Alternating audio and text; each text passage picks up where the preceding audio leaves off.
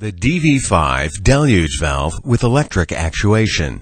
This is an automatic water control valve used in deluge, pre-action, and special types of fire protection systems. The model DV5 Deluge Valve is a diaphragm-style valve that depends upon water pressure in the diaphragm chamber to hold the diaphragm closed against the water supply pressure. The system is shown ready for operation. The water supply contains water under pressure, shown here in blue. This is also connected to the diaphragm chamber, the solenoid valve, and the manual control station. Air open to atmosphere is in 3 locations, shown here in orange. 1. The sprinkler pipe system. 2. The water alarm switch and automatic drain valve trim. 3. The trim which connects the automatic shutoff valve. When the fire sets off a heat detector, the detector sends a signal to the control panel. The control panel goes into alarm condition and opens the solenoid valve. The open solenoid valve will release water from the diaphragm chamber faster than it can be replenished through the 1/8 inch restriction in the automatic shutoff valve. The rapid pressure drop in the diaphragm chamber forces the diaphragm open, allowing water to spray out of the sprinklers or nozzles.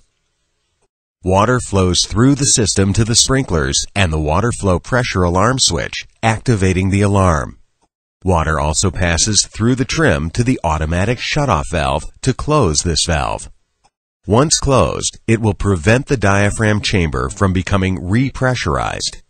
This protects against accidentally shutting the system off if the solenoid valve were inadvertently closed.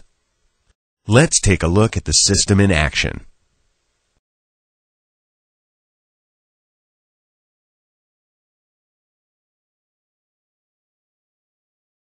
To reset the valve after the fire is under control, the main supply valve is manually closed to shut off the water supply, and the diaphragm chamber supply valve is also closed. Then the main drain valve and all auxiliary drains are open to drain water from the system. Once the system stops discharging water, close all drains except the main drain valve.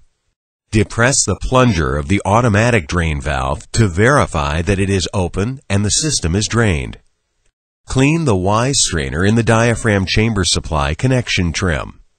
Reset the manual and electric actuation systems. Open the diaphragm chamber supply valve so the diaphragm chamber can return to full pressure. Pressurize the system and perform system tests as described in the technical data sheet.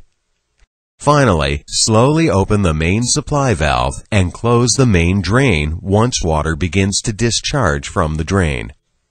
The system is then ready to return to service.